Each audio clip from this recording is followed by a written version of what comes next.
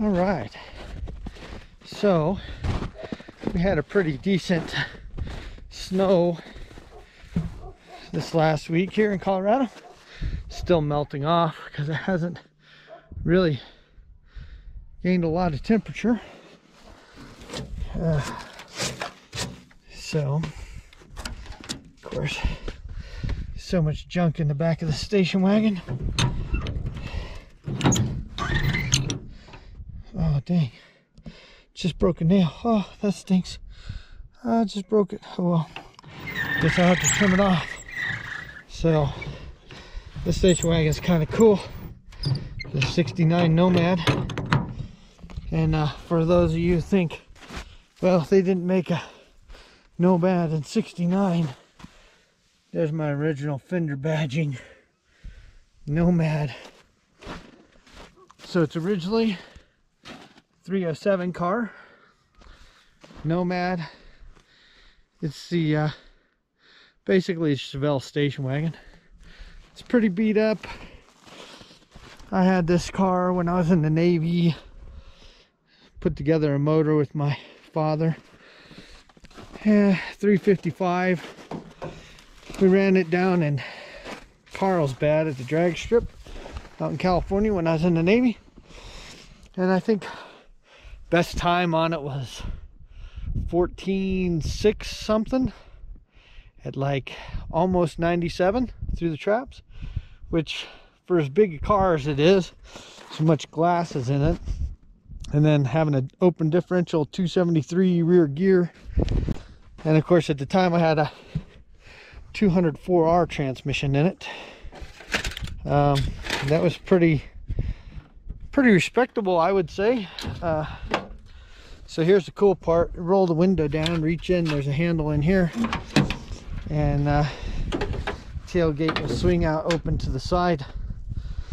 I don't know how many people have seen these things. This is a horrible mess, but see, I got two handles in here, right?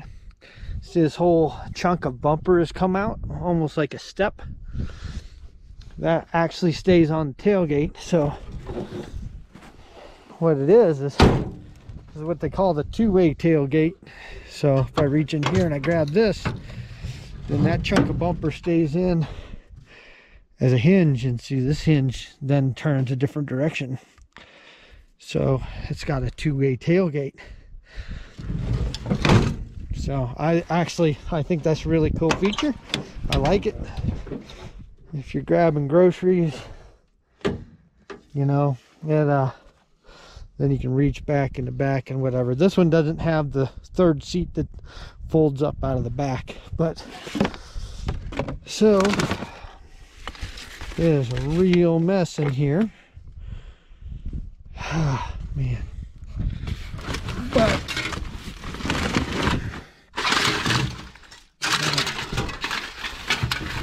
so this motor is actually, I put it together when I was in the Navy.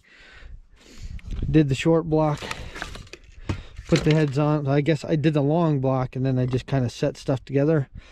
And like these runners were polished at one time, the dual port runners. So this is an 1835 cc motor, but you can see how corroded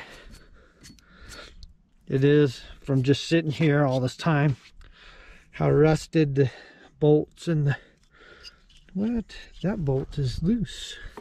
Maybe I just set the cylinder heads on? I don't know. One of the reasons why I say I got to go through this thing. I got a used Redline assembly lube, but I want to make sure all the assembly lube has stayed in place and all the everything, and so I want to take this motor, pull it back down, clean everything up, make sure it's in good shape, and then, oh man. So I want to pull that all down, pull it apart, make sure everything's in good shape, cleaned up, put new assembly lube in it, and get it ready to put on this Volkswagen pan over here, get it up and running.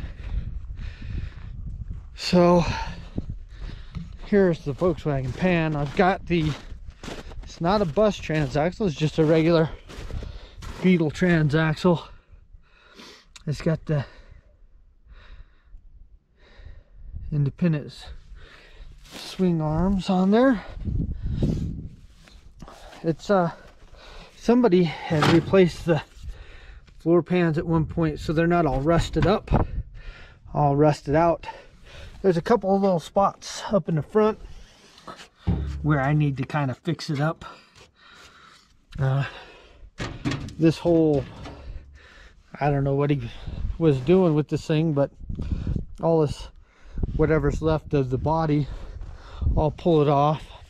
I've still got the brake master cylinder.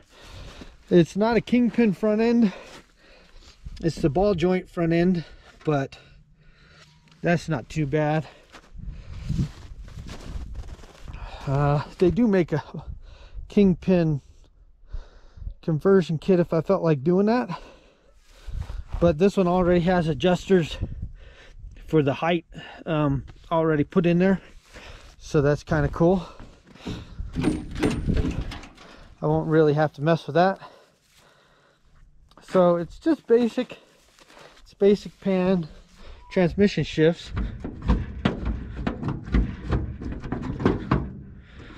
So that's good. I've got the emergency brake. It looks like a seat belt or something. Yeah, so pretty much what I really need is just the pan. That pan is good. So here's the dune buggy body. So I don't know if it had some kind of a chrome grille or something on it, but that gives a little freedom to kind of dress it up or whatever how I want to. I'm thinking about maybe, instead of the Casey dune buggy style lights, actually getting like buggy lanterns or whatever, and then putting new modern projector beam headlights or whatever in them. I think that might be cool. You can see all this metal flake that's still left on this body. Looks like somebody had painted blue over it at some point. Looks like maybe it was like some kind of candy apple red metal flake. It's not very big. So there's a few spots, like here's a chunk missing, you know, but I think one of the big spots is right up here. This right here, this is like paper thin.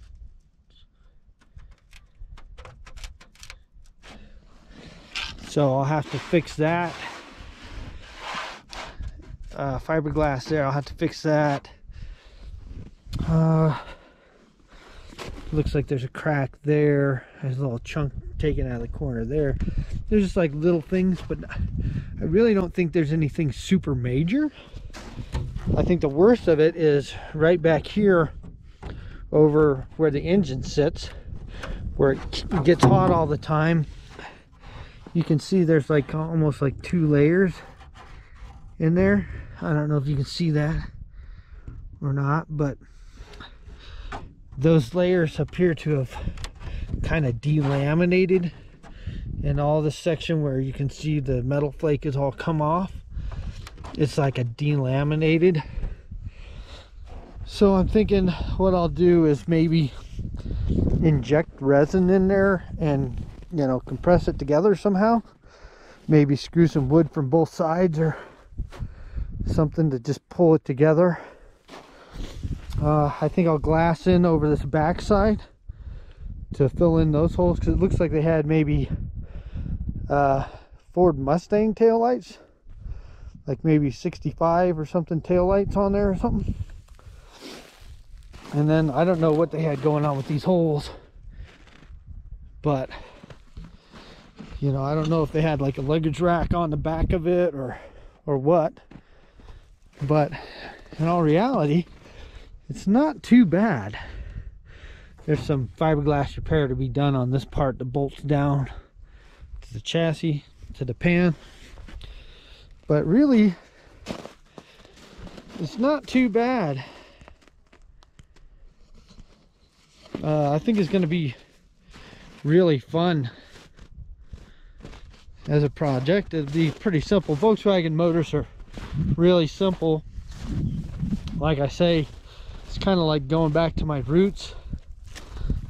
I started working on air-cooled Volkswagens, you know, bugs and buses, when I was like 7 years old. My stepdad, I mean, that's what we had, and so we were always working on them. And so basically that's where I learned to work on cars, is on the old air-cooled VWs. But one thought that has crossed my mind is I have this Subaru. I have this it's like, I think, a 04 WRX Impreza. So I don't know, it's a little beat up. It's not too bad. I got a whole bunch of parts, since I got a whole exhaust and everything in there. The motor's not in it. Like I say, I got the short block down at the hangar. The cylinder heads and stuff are all in the back of there. Turbo's sitting in the floorboard over there on the passenger side. You know, it's a 5-speed manual, and I don't know why the heck I bought it. I wanted to try and build a factory 5818 at one point, and I thought, oh man, that's a good deal on that one. And so I scooped it up, and then never ran right, and so I pulled it apart. I just been going through the motor and stuff, but I've been like way behind on everything. But I'm half tempted to maybe try and cut this car down and just sell doors, bumpers, you know, sell everything off of it that I can. Maybe shorten this chassis down and then put like a roll cage chassis and fit it under that dune buggy body. I mean, leave this thing all-wheel drive, shortened down with the dune buggy. I thought, man, that might be really cool. So I may play around with some of the feasibility of maybe doing that with this WRX, but we'll see. I might not, but it would be a ripper. I think if I did that, I might have to lengthen the nose out on that thing. Like, I don't know, it might take kind of a whole redesign. But I suppose if I got that body all cherried out, I could actually use it as a plug and pull a mold, pull another one of those bodies out of that mold, and then size it to fit on the Subaru chassis for an all-wheel drive dune buggy. That might be kind of cool. So I don't know. Those are just kind of thoughts, ideas, things running around in my head. I'm thinking I'd like to have it kind of a bright, obnoxious, you know, just something that's really recognizable color. I think dune buggies kind of, that was the thing with them, so you could be seen on sand dunes and stuff. Just kind of be bright and flamboyant and out there, so that people could see you, so you didn't blend in with any background. And so I'm thinking that might be the way to go with that one. And I think I need to get back on this one. I need to get the body work finished up. I did dent this quarter panel down here pretty bad with that last burnout. I mean, besides destroying the motor, but I needed to fix that one anyway, so I didn't really care. But I need to get this big hole down here cut out, replaced with the quarter panel from the other one that I cut apart. Then I think I either need to get some full fenders, or I need to actually try and get this lower panel fabricated from scratch. I made a pattern and I started making it, and learning curve on the metal fabrication part. But I don't know that this box for the heater fan is actually going to fit up there on the firewall. So I don't know, maybe I can fabricate a box or something that'll kind of fit in there and do what I want it to do, or I don't know, we'll see. But I'd like to have a heater in this car at least. I can always roll the windows down in the summertime, but I'd like to have a heater in the wintertime if I want to drive it when it gets cold. So I got to get on porting the heads so I can put them on this motor. And then yeah, I'd like to get this one running pretty soon, have it at least just running, just waiting for things to go on later in the year. Hopefully we'll have more events this year that I can try and get to and stuff. So yeah, it should be pretty easy. Volkswagens are so ridiculously simple. It'll be kind of cool and fun to do that. I mean, heck, it'd be fun to even make a tube chassis to go under the dang body and do like a motorcycle engine or something, almost like a cross cart or something. So who knows? He's got other fiberglass bodies, so I think he's got some Manx Toads, the TOW''D, Toadster, whatever. I think he's got a couple of those down there.